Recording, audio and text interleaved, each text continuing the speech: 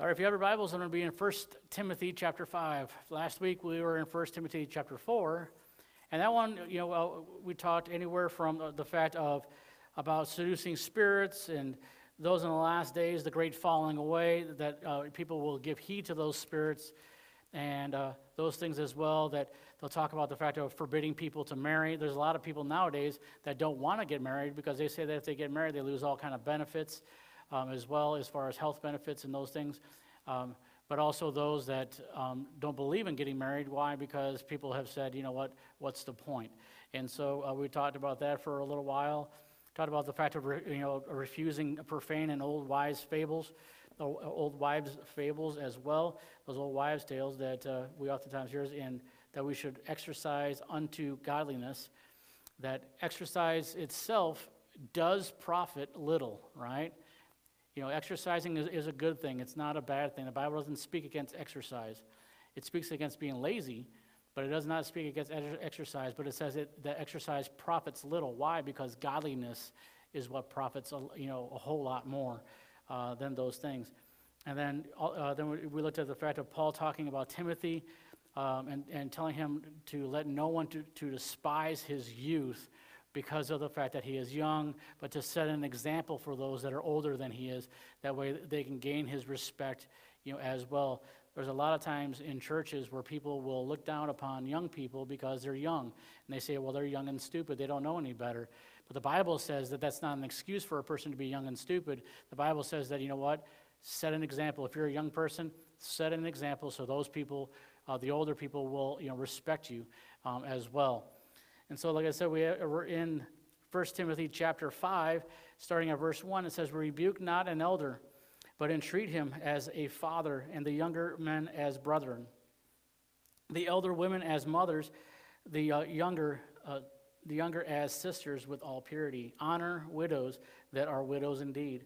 But if any widow has children or nephews, let them learn first to show piety at home, and not requite their parents. For that is good and acceptable before God.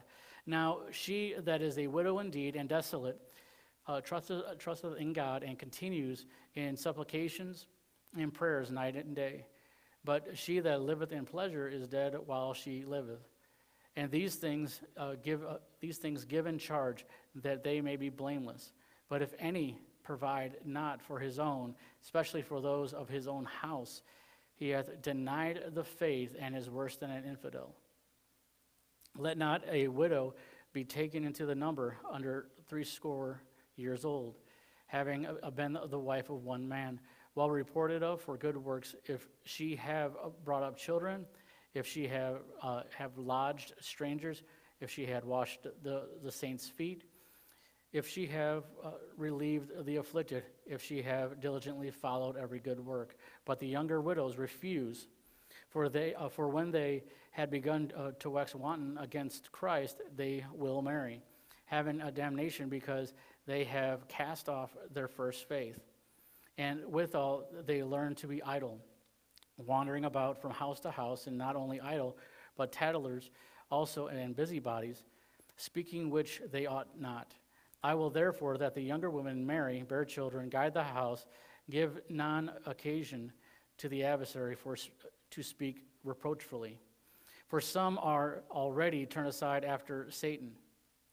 If any man or woman that believeth have widows, let them relieve them, and let not the church be charged, that it may relieve them that are widows indeed. Let the widows that rule well be counted worthy of double honor, especially they who labor in the word and doctrine.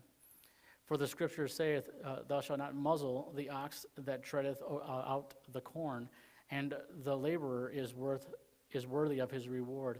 Against an elder receive not an accusation, but before 2 or 3 witnesses. Them that sin rebuke before all, that others also may fear. I charge thee before God and the Lord Jesus Christ and the elect angels, that thou shalt observe that thou observe these things without preferring one before another, doing nothing by partiality. Lay hands suddenly on no man, neither be a partaker of other man's sins. Keep thyself pure. Drink no longer water, but use a little wine for thy stomach, and thine often infirmities. Verse 24, some men's sins are open beforehand, going before to judgment, and some men they follow after. Likewise, also the good works of some are manifest beforehand, and they that are otherwise cannot be hid. Let's pray. Heavenly Father, I thank you for your word. Lord, I pray that the seed of your word would find fertile soil upon our hearts, Lord, that that the difficult passages in this chapter, Lord, may they be explained clearly and well, and we understand your word. And Lord, may we change ourselves and not sit there and try to change your word. God, I pray that you would fill me with your spirit this night. In Jesus' name, amen. So this evening, this evening, as we've gone through 1 Timothy chapter 5, we're going to see a wide variety of different things. We're going to see, the rule to be observed in reproofing, people or rebuking people, the treatment of widows, and then we're going to go on to the other areas of the treatment of elders, and then also the issue, with wine, dealing with wine, and then also on different sins as well. So there's a wide variety that we're going to hit tonight, and hopefully, in the next, within the next 50 minutes, I will be able to do so. I say that, I'd tell you about how many pages of notes I have, which is usually my minimum, and I say, well, then I won't, preach as long, but sometimes I find that even, the shorter ones, I actually end up preaching longer than I do when I have more notes. So maybe I should do more notes next time and I'll be shorter. I don't know if that works or not, but we'll find out. All right. So verses 1 and 2, where it says, rebuke not an elder, but entreat him as a father, and the younger man as brethren, the elder woman as mothers, the younger as sisters with all purity. When we look at this is number one, is the rule to be observed in rebuking or scolding or reproofing. This is how we're supposed to do it. It says, we are not to rebuke or scold an older man or woman. This is not to say that we are not to, if they are saying stuff that is wrong, that we should just leave them alone and let them just keep on going on and on. No, what it is saying is that we should not, scold them like they're a little child. But the thing is that what we should do is the fact that we should, we rebuke them or we scold them, but in like an adult, kind of, fashion or manner. The thing is that we don't sit there and we don't go up to them and put them down or belittle them. That's what he is speaking of. The thing is that we are to respectfully and ask earnestly to urge them with correction if in error. I mean, oftentimes, if I meet somebody that's in error that's older than I will try to do this to the best of my ability. I will sit there and try to be respectful. Why? Because for one thing, I was taught that.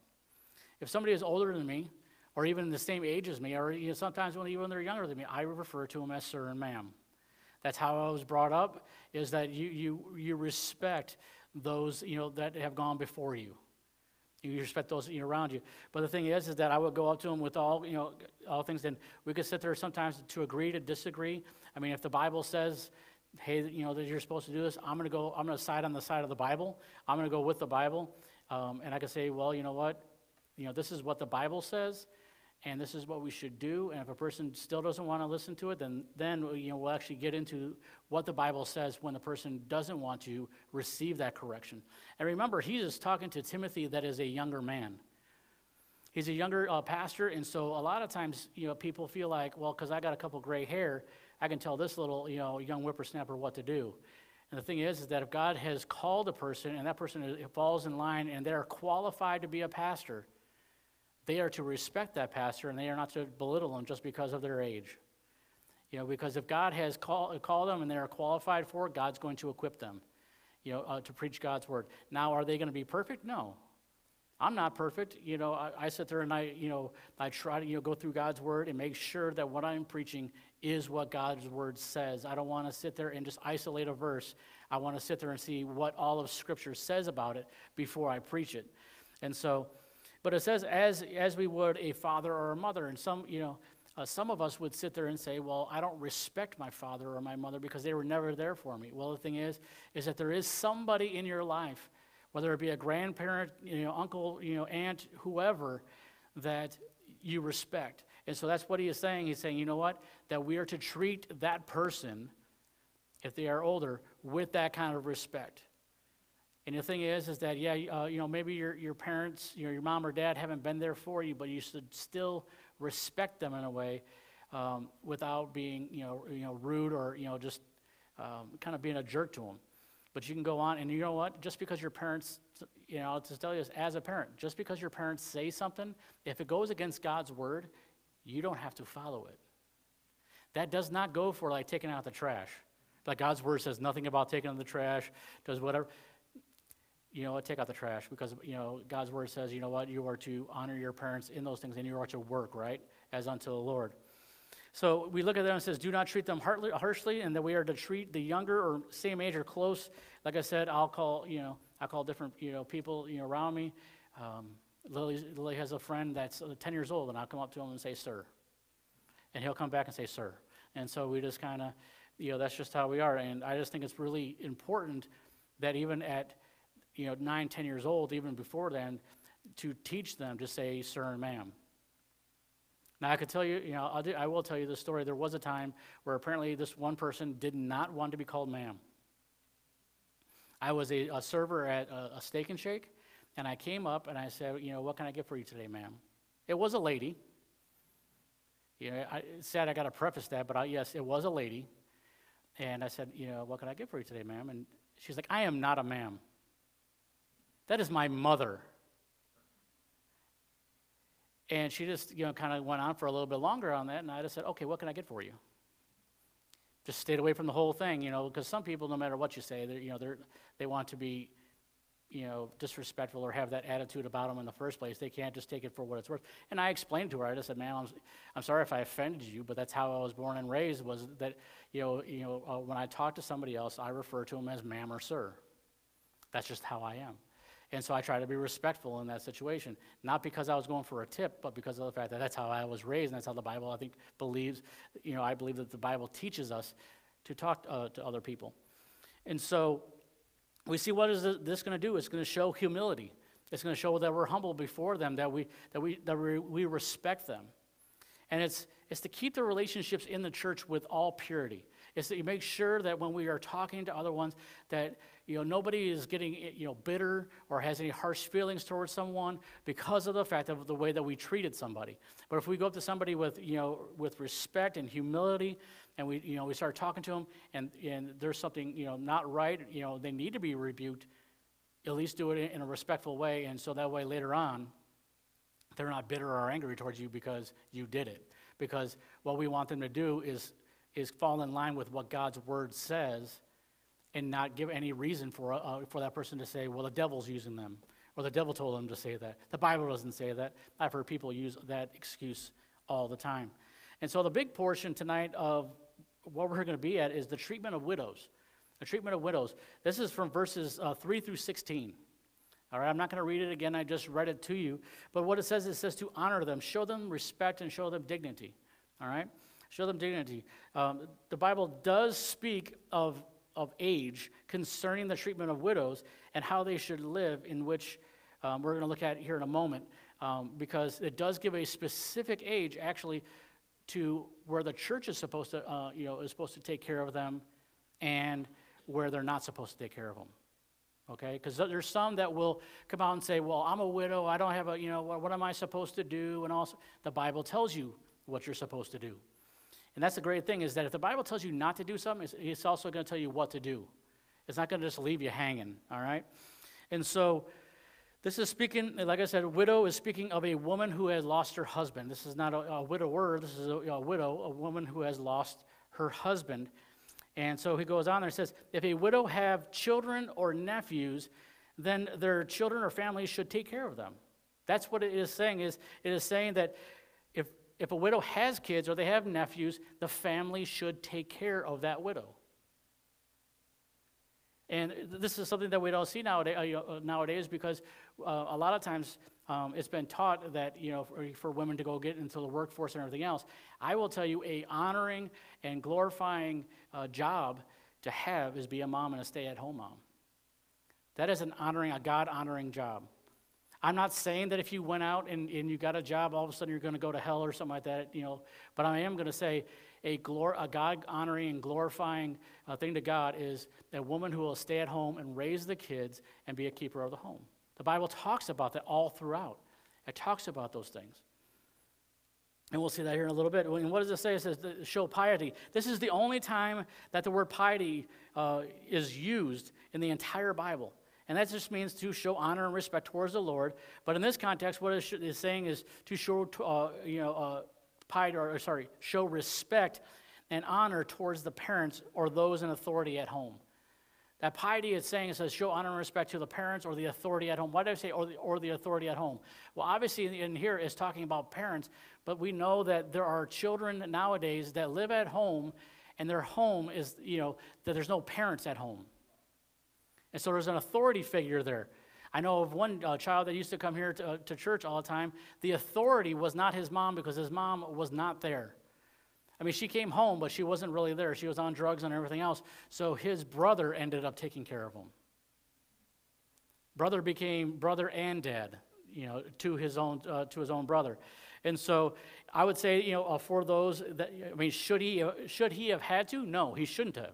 He shouldn't have had to do that. Mom was home. She could have done it, but she decided that she wanted to go out and she wanted to go get high as opposed to taking care of her own children.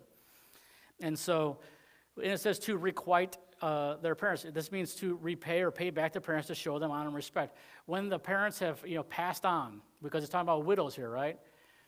When the parents have, passed on, or it says, or nephews, so it could be an aunt. So when the parents have passed away, this, what it's saying is that this is a way of, showing them respect and repaying them because of why? Because they brought them up right, and now you're bringing them up right. And these, the kids, that when they respect and honor, that is bringing back honor upon their parents and upon you if you're taking care of those kids.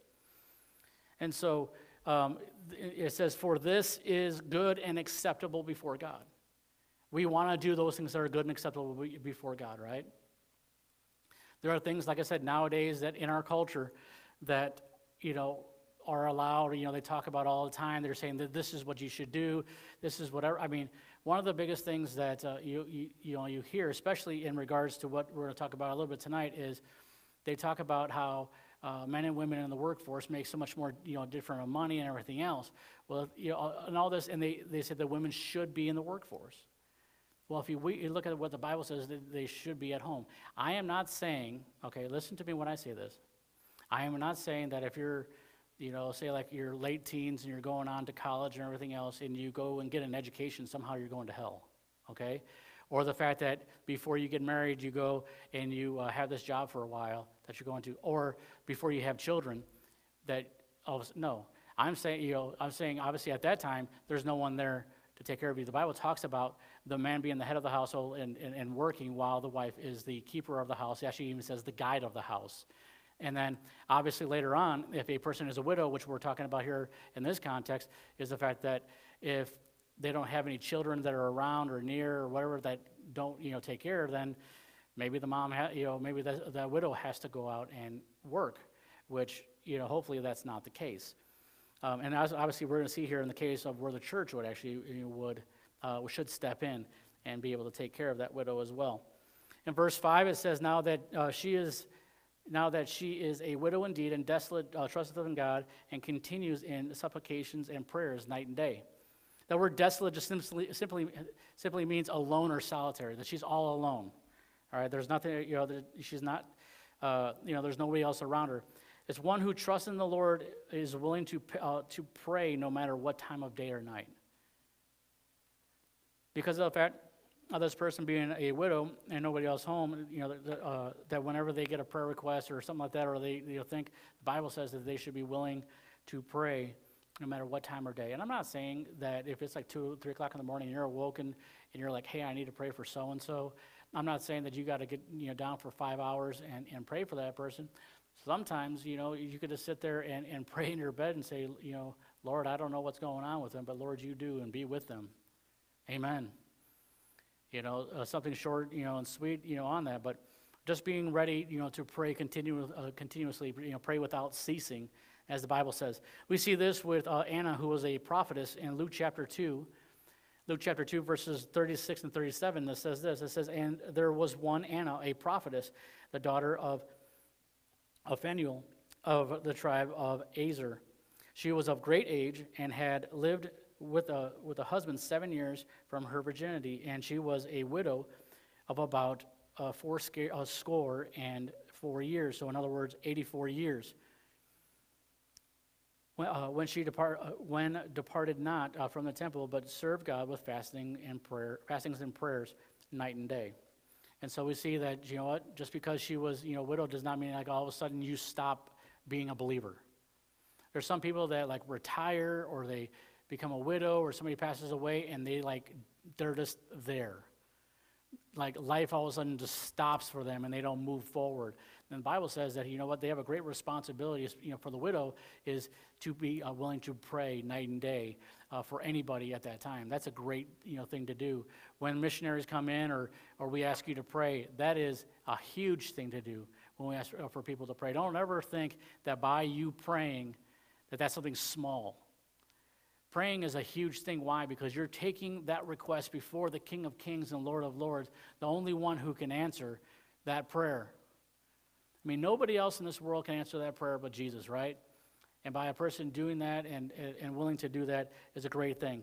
Verses 6 and 7 talk about the fact that it's probably referring to those who are rich. Let me read verses 6 and 7 first. It says, but she that liveth in pleasure is dead while she liveth, and these things give in charge that they may be blameless. So in verse 6, basically, we see here that this is probably referring to those who were rich after their husband had passed, but got caught in the pleasures of this world and were dead to the cause of Christ.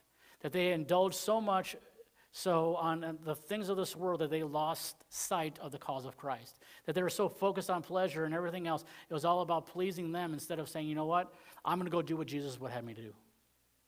Whatever God has me to do, whatever He needs me to do, if He needs me to, give, a part of my inheritance to, a missionary so they can go preach the gospel, that's what I need to do. If I need to go talk to somebody about Jesus, that's what I need to go to do. Just those things to keep these things going as well. There's been ladies that I know, that were that I've read about and heard about that when their husband passed, and there was nobody else there, and like their kids maybe were grown, and they were. What did they do? They all of a sudden became either foster parents or they adopted children because they're like, you know what, my life's not over yet. And they wanted to be able to still influence those kids. And so that's what they ended up doing. And some of you say, you know what, I got my grandkids, and that's about all I can handle, all right? But the thing is that it's all a matter of up to you as far, in regards to that. And Paul, in verse 7, urges Timothy to tell the church so they can be found to be blameless instead of useless in the cause of Christ. He doesn't want us to be useless. He wants us to be blameless before the Lord as well. And in verse 8 it says, "If any provide not for his own, especially for those of his own house, he hath denied the faith and is worse than an infidel." Now, some will sit there and say, well, this is pretty self-explanatory, and it is. If a man doesn't provide for his family, then people will see how he says that he follows Christ, that he goes to church, that he does all these things for it, and they're going to reject Christ. Why? Because they're looking at him and saying, he's supposed to be my example. I mean, there's at least 5 times I could think of, in the New Testament where the Apostle Paul says something to the effect of, imitate me as I follow after Christ, or follow me as I follow Christ, or do as I do. So in other words, we're supposed to live that life according to what the Bible says, so that way other people don't reject Christianity, but they embrace it by the way that we live. And if a man is sitting at home saying, I'm going to be a housewife or a house husband, same thing, and say, well, and I know that this goes against like culture nowadays, because we have ones nowadays that say, well, the wife's going to go out and she's going to do all this stuff, that she's going to make the money and the husband's going to stay at home. It's not supposed to be that way. We see how God's word says it in here. And one of the reasons why I believe that, that's the reason is because a woman is more nurturing than a man, and that she can be there for her kids in a way that the husband cannot be. The husband, after a while, may want to, strangle the child. But the mother's just going to say, "Oh, come over here." She may give her a couple swats here and there, but she's going to be a little bit more understanding as she goes. But anyways, like I say, we're supposed to live our life in such a way that people accept the truth, not deny the truth. And the Bible says, if they're not providing, if a man is not providing for his own house, that he is worse than an infidel. That is like one that is, you're worse than a heathen. You're worse than those that deny Christ or don't live for Christ. That's what it says, is you're worse than a heathen. The Christian man who doesn't provide denies what the Bible says that the man is supposed to work and provide for his family, as I just said. And then we're going to see here, these are the requirements. The next part we're going to talk about in verses 9 and 10 is the requirements for the church to take care of a widow. All right? And this is a pretty, very specific set of rules. So it's a rare case that the church is supposed to take care of a widow, okay? Number one is this: they are supposed to be 80 years old. That's 60 years old. They're supposed to be at least 60 years or older for the church, to even consider it, right? That's what it says in verses 9 and 10. It says, "Let not the widow be taken in the number, underscore 80 years old, having been the wife of one man." And that's the next one, is that she's the wife of one man. So she can't be like, married and divorced, married and divorced, married and divorced, married and divorced. But it says a husband of one man. Or sorry, the wife of one man. Sorry, that was... Okay, so and it says well reported of for good works. That means that they go out, they talk about the Lord, they do these things, that they're always busy. They're not sitting there idle. They're not doing just they're not we're gonna get to the fact of what it says about the younger widows here, that they're busybodies and they go around doing all kinds of things. It says that it says in verse 10, brought up children, that they were to have brought up children. And so that's one of the requirements as well, that they are to have stayed at home, taken care of the children, brought them up, right? And that she should have lodged strangers. So it could be anywhere from missionaries or whatever people that she doesn't know, that she lodges them. That she takes care of those ones. I know my wife; she loves being hospitable towards the missionaries. They'll come over to our house, and the people say that it's like it's better than staying at a hotel, and that's the whole point and purpose, is that they feel better than going to a hotel. It says, wash the saints' feet. This is not meaning that you have to go over to everybody in the church and start washing their feet, because that would, some would be kind of disgusted by that after a while. But what it is saying is that that the ladies have been, this woman has been serving the church, that she's been doing, taking care of the church, doing different things. Could be like cleaning up the church, could be doing finances for the church, it could be do all kinds of different things for the church. Relieve the afflicted. This is, they've taken care of the afflicted or the sick, that when somebody is sick, that they're always looking for a way to be able to help them, to bring them relief in that. Number 8 is diligently follow every good work. This is basically that their desire, their heart is that they want to follow what the Bible says for them to do. That they have that heart, that they're that Proverbs 31 woman. You say, well, that's a hard thing to follow. It's the fact that you have that heart to do it. I'm not saying you have to be perfect in these things, but you have to have that heart that you want to do everything in the Word of God. Because no matter what, that's just kind of what it's going to be as well. One person said this, is that aged females who have been distinguished for devotion to Christ and usefulness to men, and who have no relatives to support them, should be supported by the church of which they are members, and as far as may be rendered comfortable and useful. So in other words, this is saying they got to meet this criteria, and they have no family to be able to take care of them for whatever reason. That they have no children that are around, no one around to help them, no family, and obviously they have been bringing up the children, so they haven't been out working. So the church should be looking at actually honestly helping them to make ends meet. Helping them in all those areas. But like I said, you read that list of 8 different things, and it narrows it down really fast, doesn't it? That's shows that it's a very special case. Because, the 9th one, obviously, or whatever, because it's talking about, earlier, it talked about having children or nephews. that was taking care of the widow.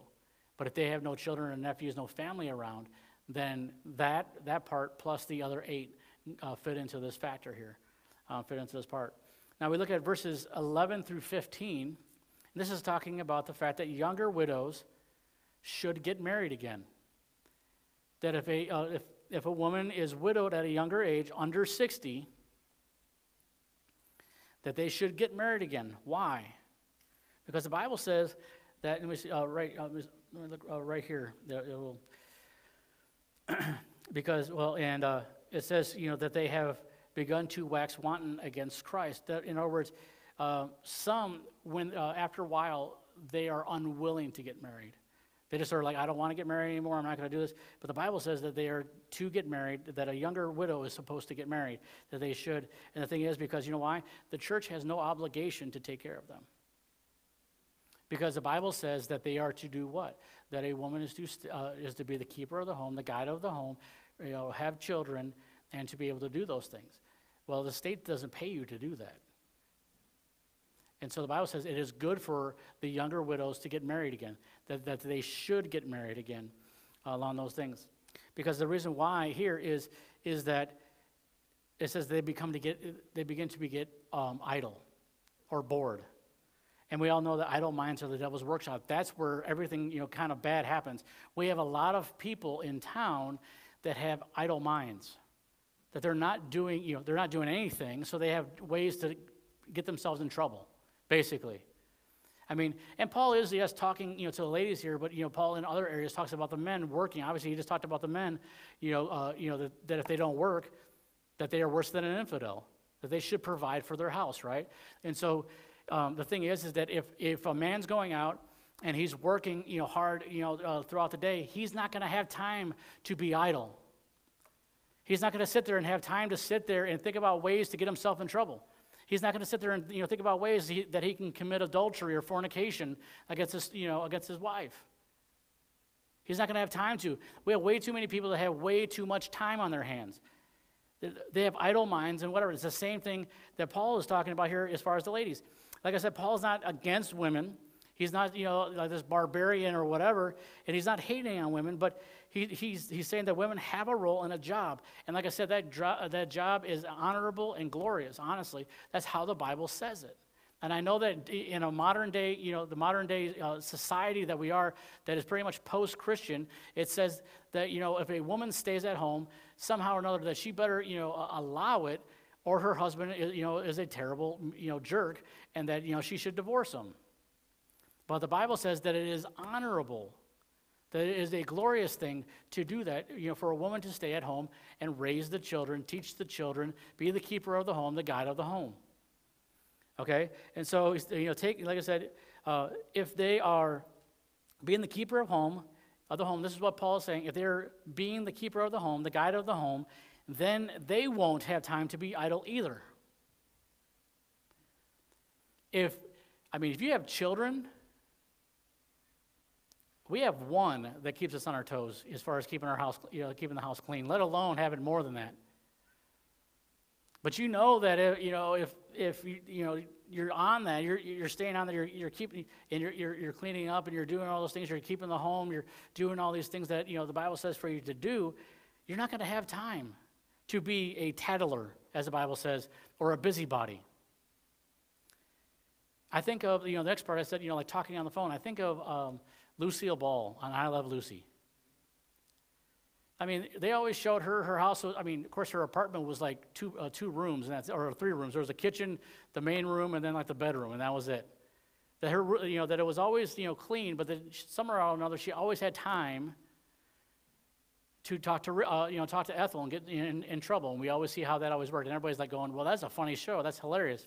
Well, it's obviously going against what teaching here, that they should not be busybodies or going around, because if Lucy was doing the things that I guess that she needed to do, she wouldn't have had time to get in trouble with Ethel all the time. Of course, then there would have been no TV show, and it is a TV show. And you go, well, Sean, that's Pastor Sean, that's a TV show. What does that matter? I said, yeah, I know, because there's no way, especially after she had little Ricky, that she could have kept that house clean and still got into the trouble that she did with Ethel. There's no way. That's obviously the reason why, it's a TV show, because there's somebody there to clean up and, on those things as well. But we see these things in here in verse 14.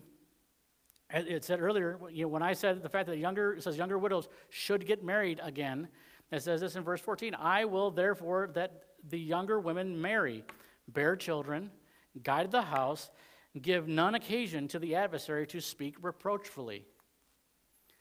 So what is the Apostle Paul insinuating here, or flat out just saying? He says, you know what, I want the younger women to get married. Why? Because to bear more children. Oftentimes children are looked at as being like this pain and this hindrance to life. They are not. The Bible says that they are an inheritance and a reward. Okay? That they are actually a gift from the Lord. And so it says, to guide the house.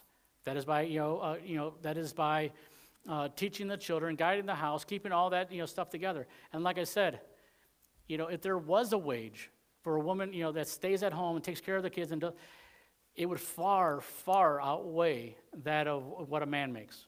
I'll just tell you that right now. Because there's a lot of stuff that, moms do, stay-at-home moms do.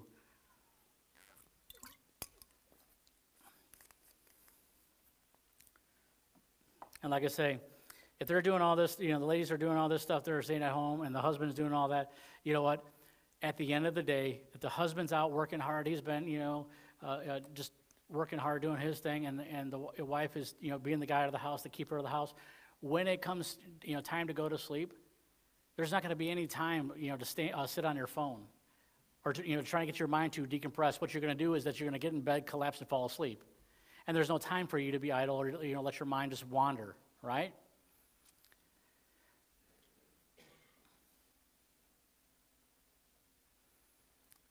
And in verse 16, it says this. It says, if any man or woman that believeth have widows, let them relieve them, and let not the church be charged, that it may relieve them that are widows indeed. It's basically saying that if any person sees that there's a widow, there's widows around, and it doesn't fall into the 60-plus area that they were just talking about, that they should take care of them or find family that that does. Why? Because that way that person is not a burden to the church. Because if you begin to have a whole bunch of widows at the church that don't fall into don't fall into that category that I just read in verses 9 and 10, then that's going to be a huge burden to the church. It's going to be a huge financial burden to the church to be able to take care of them, right? And so that's what it's telling us there. Number 3 is this. This is the treatment of elders. This speaks of older men who are pastors or those that have that wisdom. They who labor in the word and in doctrine. We see this in verse 17. It says, let the elders that rule well be accounted worthy of double honor, especially they who labor in the word and doctrine. He is speaking of pastors in this, ones that are laboring in the word and in doctrine, right? And so it could be, pastors or deacons or, in that same area as well. And it says they're worthy of double honor. And it says, it goes on to say that a pastor is worthy of their pay. It says this also, reiterates this in Luke chapter 10, verse 7. It says, and in the same house remain eating and drinking such things as they give, for the laborer is worthy of his hire. And so that's what he is saying, that, don't ever sit there and think that just because you're young or whatever, because I've had people, and I've said this before, we have people come up to me and says, it must be nice just to work on Sundays and Wednesdays. And I said, yeah, that must be. As whenever you can find that, please let me know, because I'd like to know what that job is. Because that doesn't exist, especially for pastors. It doesn't exist that way for deacons, because deacons also get phone calls too. They also have times where they're not only have their the jobs that they have outside of the church, but then that there's somebody in the church that needs help. They're there as well. In verses 19 and 20, it goes on and it talks about church discipline. Let's look at these. It says, against an elder, receive not an accusation, but before 2 or 3 witnesses, them that sin rebuke before all, that others also may fear. So he is going back to an Old Testament principle. He is talking about the fact that, just because one person says it doesn't mean that it's true. He's saying, in the fact that you got to have 2 to 3 witnesses in order for it to be established. We see this in Deuteronomy chapter 19, verse 15. It says, "One witness shall not rise up against a man for any iniquity, or for any sin, in any sin that he sinneth. At the mouth of 2 witnesses, or at the mouth of 3 witnesses shall the matter be established." Paul goes on, in 2 Corinthians, he's vocalizing this as well. In 2 Corinthians 13:1, it says this. It says, "This is the 3rd time I am coming to you. In the mouth of 2 or 3 witnesses shall every word be established." This is where we get the law that, like, if a crime happens, that they have to have 2 or 3 witnesses in order for it to actually make it, in a court of law. Because if there's only one person, if there's just 2 people arguing about one another, you're just going to go, okay, they're just arguing and bickering. We can't figure everything out. But if you have, if you have like somebody else, if you have you have 2 people arguing and then that one witness, you could just say, well, that one person is just like the best friend of that one, and they're automatically going to take their side. But if you have 2 or 3 witnesses, you can, kind of figure it out and get the whole situation resolved. And that's what it's going on in here to say is that if an elder's sin and is found guilty, then they are to be reprimanded or strongly warned before the church so that others may fear and stay away from that sin. This is something that you don't see nowadays in church. You don't see church discipline. A lot of churches, it's like a free-for-all in what happens. There's no order, there's no discipline, there's none of that in the church. And the thing is that it's kind of like you're run by all the nuts. And just and that's definitely not the fruit of the Spirit, I'll tell you that. And so we need to realize that just because a person is an elder, if they if they do sin, the Bible says that we are to obviously 2 or 3 witnesses, and then if they don't want to follow those 2 or 3 witnesses, he says to do what? Bring it before the church, reprimand them, and strongly warn them before the church. Not only so hopefully that they will repent of that sin that they've been doing, but also that others would fear, man, I hope I never do that. Or if they are doing it, they're like, okay, I want to get this taken care of right now before it gets to that point. We get so many times, if that were to happen, we have people nowadays that will sit there and say, oh, I'm going to leave the church because I cannot believe the pastor did that. That's what the Bible says to do.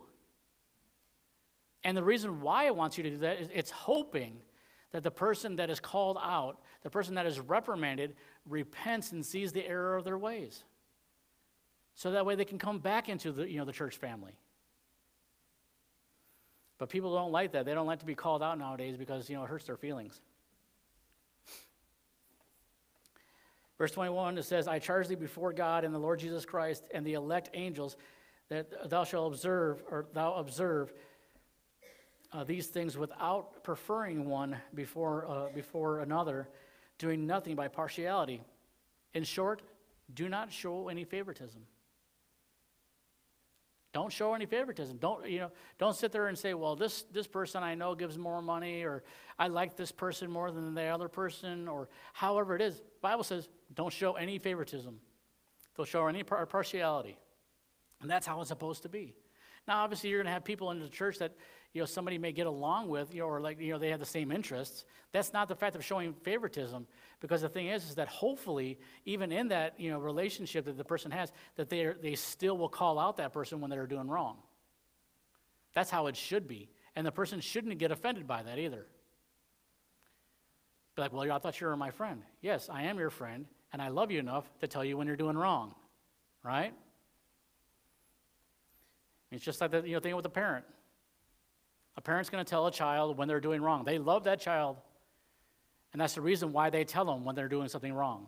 It's because they don't want them to get hurt. They don't want them to mess up the witness. They want them to get right before the Lord.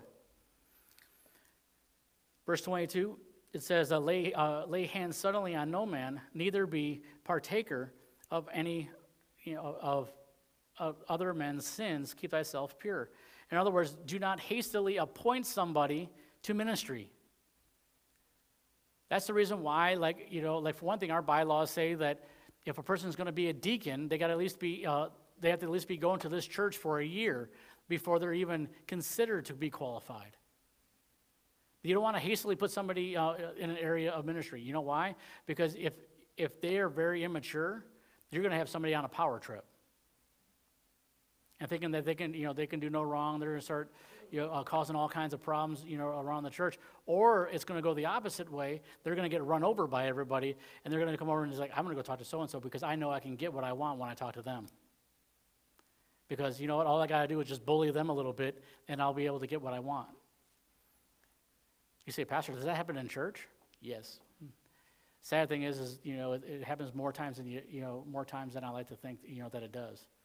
Is that you have people either on one side of it, the person gets in there, and they're just ripping everybody, and then or on the other side you get the person that's way too passive, and they're just letting everybody do whatever they want.